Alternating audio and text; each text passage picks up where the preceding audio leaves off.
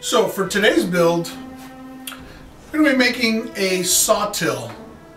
I need a place to store my hand saws, and I want something up on the wall up there. And so these are the 5 that I'm going to be working on right now. But I want to build in some, just a little bit larger so that I can fit a couple more saws. I have a couple of saws that I've restored here. I have another saw that I need to restore, and a couple more that I want to restore later on. And then I have my 2 Veritas saws that I want to have on this till as well.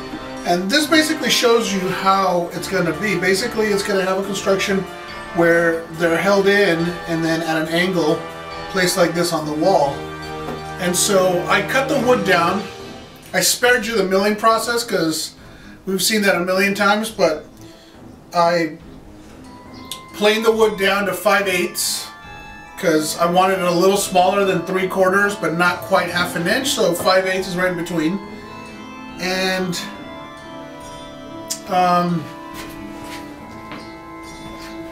so I made sure everything was straight, flat. I planed everything down, all the edges.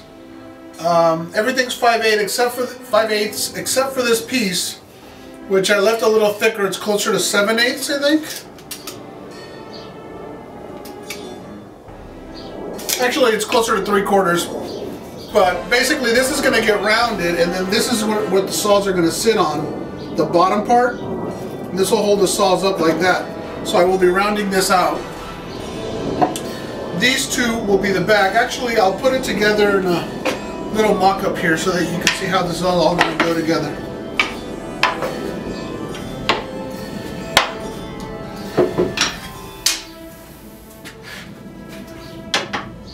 So these are the 2 sides. And I'm making the cabinet 6 inches wide, 6 inches deep, and the sides are, I believe, 40 inches. So it'll be 40 inches tall by 6 inches deep. Basically, these, it's going to be real simple, but for this video, I'm probably only going to do what I'm going to call the carcass of it. And then once I do that, what I'll do is I'll come back and I'll make the drawer, because I do want a drawer in here for like saw files and any little things that might need to go on the saw. So then these 2 will brace sitting down like this, will be here, and then there will be one here. And what I'm going to do is I'm going to have a piece, I don't know if you can see it, but I'm going to have a piece, I'm just going to simulate it with this board. I'm going to have a piece like this that's going to have saw curves on it, and it'll sit like that. But I don't want this to be integral to this thing, because I want to be able to, if I want to move things around, if I want to shift it. So this gets screwed on afterwards, and that way if I ever need to replace it or reduce it or change it or, you know, space it out differently, I'll have that option. But this is basically what it's going to look like. I'm going to have some curves on the sides, and that's what we'll get to next. We'll be marking out those curves and cutting them out on the bandsaw.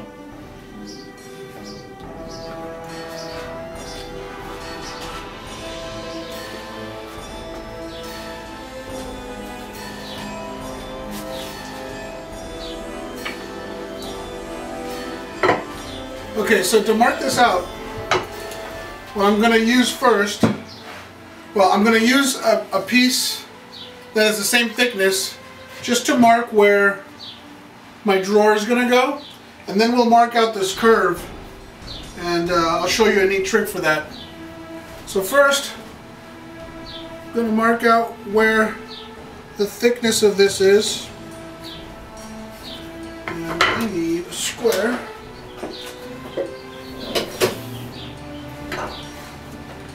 So that's my first mark. That'll be my bottom piece. Then I want a 5-inch square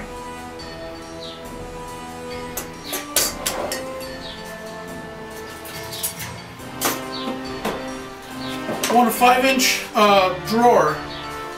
So I'm going to put a 5-inch line.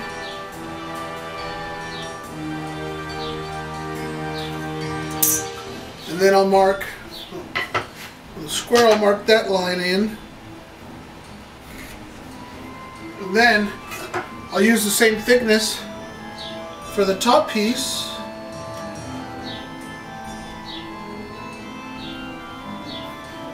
And I'll mark this in.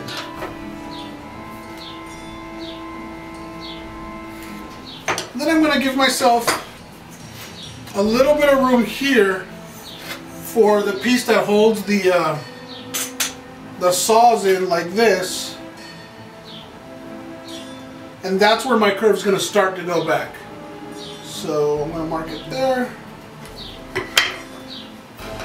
And so this is where I want my curve to start.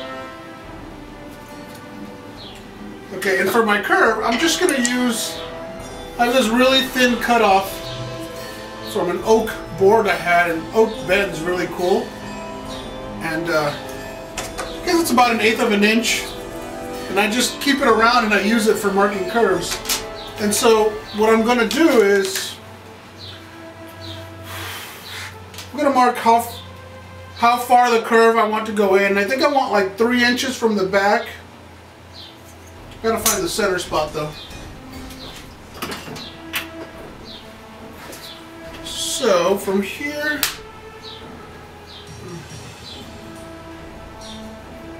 let's take that.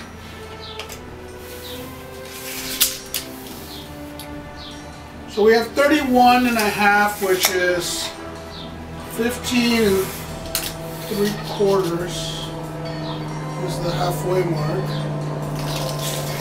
So I'm just going to mark the halfway mark here. I'm going to see if I like that. I'm not sure I'm going to like that, but we'll see. And I think I want about 3 inches from the back so that it still has some meat to it, but we'll see. Maybe 2.5 at the deepest point. Because I sort of want it to come back in a little bit on itself. So maybe up here is 3 inches. And in the middle we only go 2 inches. We'll see how that looks. Okay. I'm going to use this hold fast. Doesn't have to be really tight. I'm just using it as a stop for my piece of wood. So let's see how we do here. So if I go there, start there.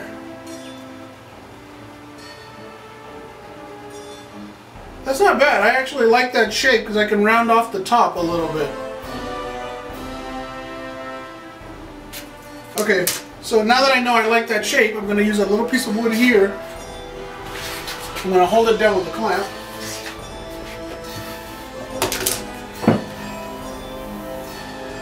At the that 2.5 inch mark that we marked. Okay. And then the hold fast, which now doesn't reach.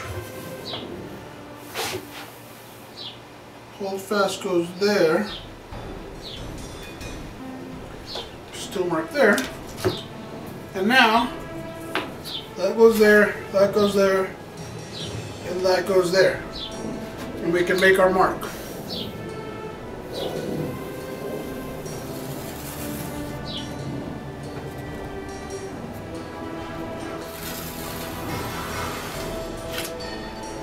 There it is. I know you can't see it from there, but I like the shape, and then what I'll do is I'll probably round off the top to give it a little bit of curviness. And I'll find something round to do that with. Ah, perfect. So hose coupling.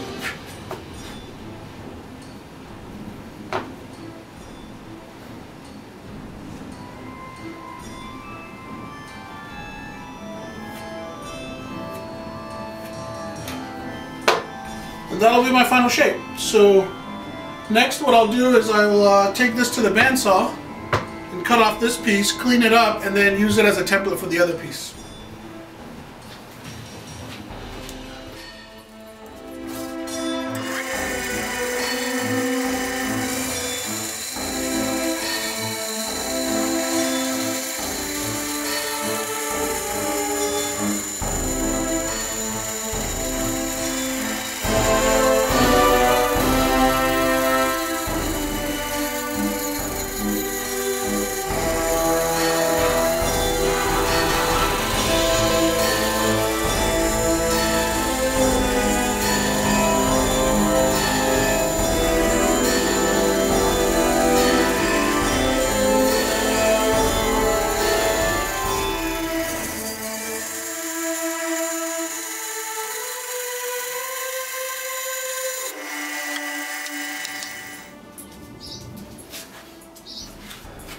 So now we can see the shape of the side.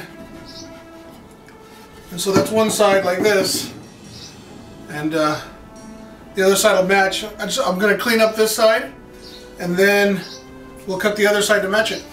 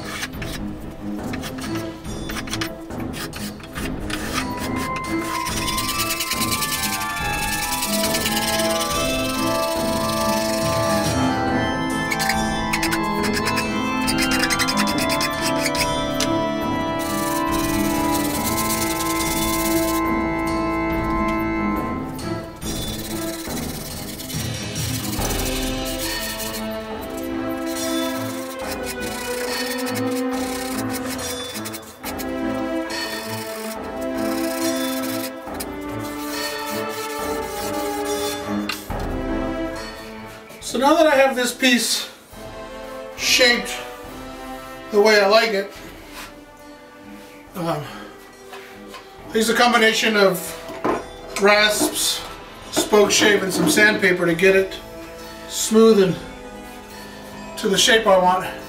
Now we'll use this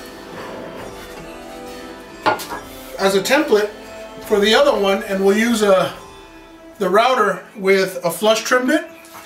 It should make a perfect copy of it, so we'll go to that next.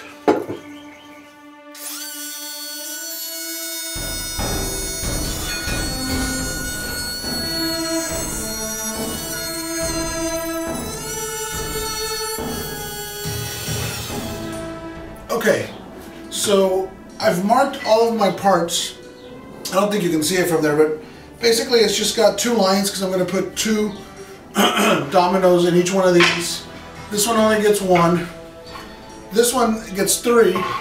And then I've also marked that. So, I mean, now all we got to do is make sure that the dominoes are in the right settings when we're doing the right thing.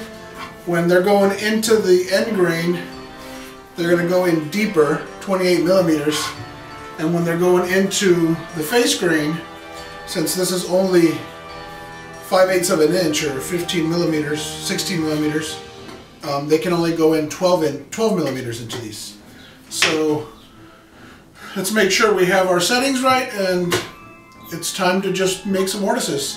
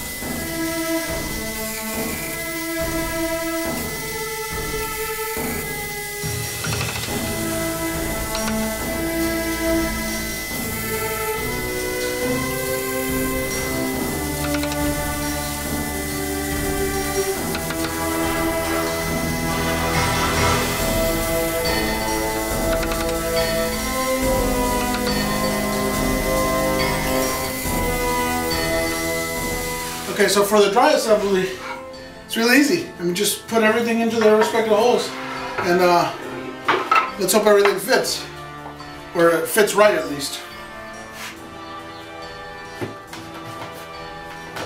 But since I made the mortises on this piece, you look at, I made these mortises on the bigger setting, so they give me enough wiggle room. Like right now, for example, you see that, maybe you can't see it, but basically this is not flush right now, but since I have a little wiggle room, I tap that back piece until it's flush, and then if the backs don't end up all being flush, I can always clean them all up later.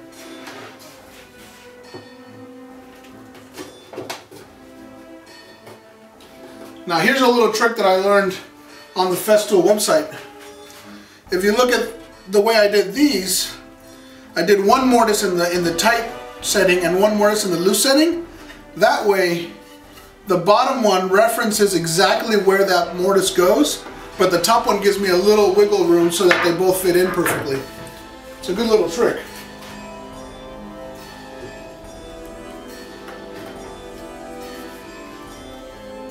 So far so good.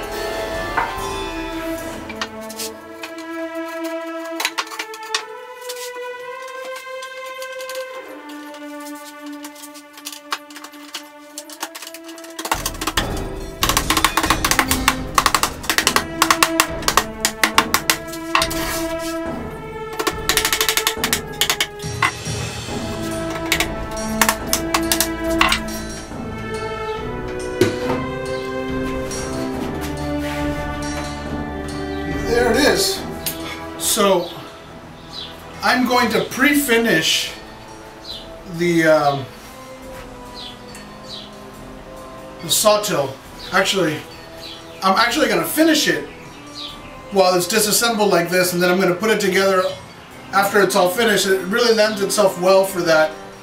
I just have to be careful and tape off some of the areas where I don't want finish to go.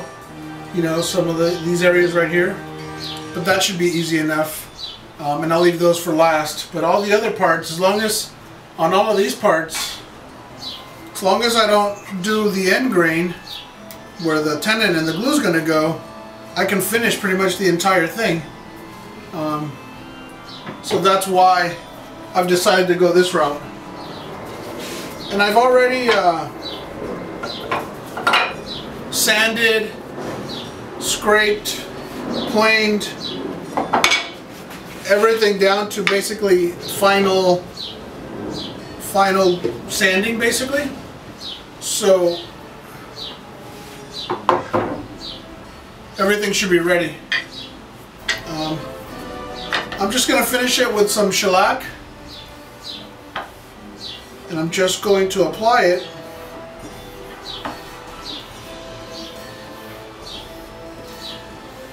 in really thin coats.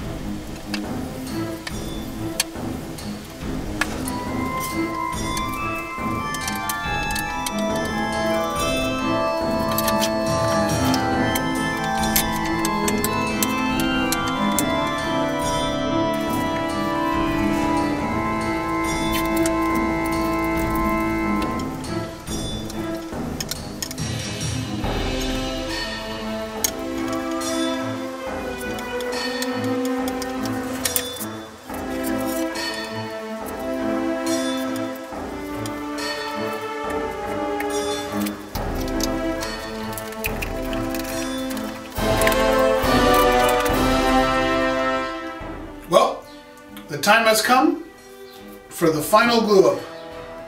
So I recommend you prepare everything before you start.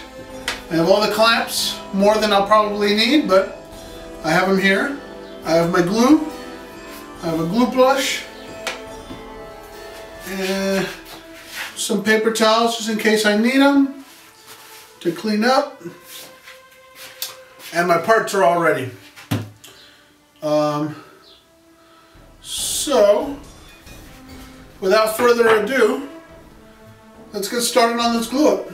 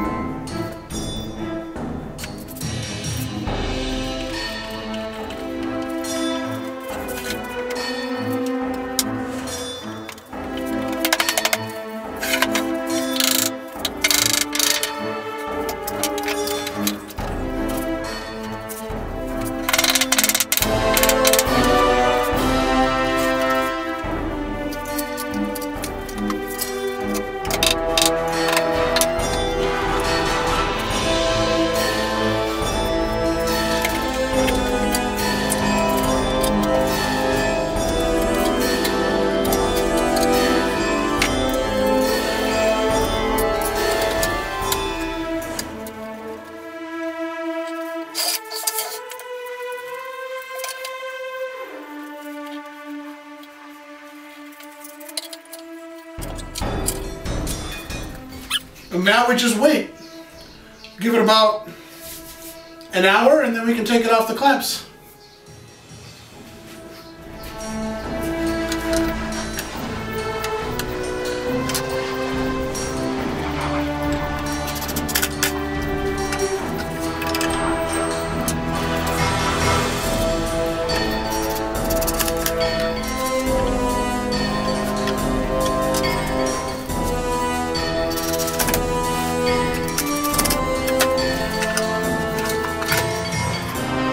Okay, so I believe we're done. Looks great, feels great. I will be adding a drawer in here, but that'll be for the next video. I guess the only thing left is to test it out. Let me come around.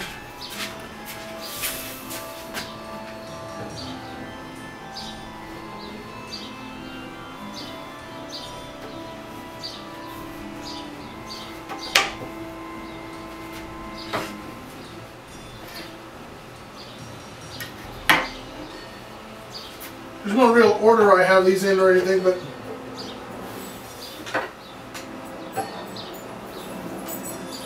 guess I'll put all my small saws over here.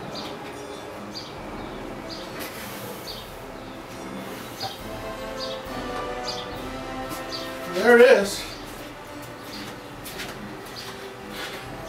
I have room for a couple more saws, but other than that, that's what it's going to look like.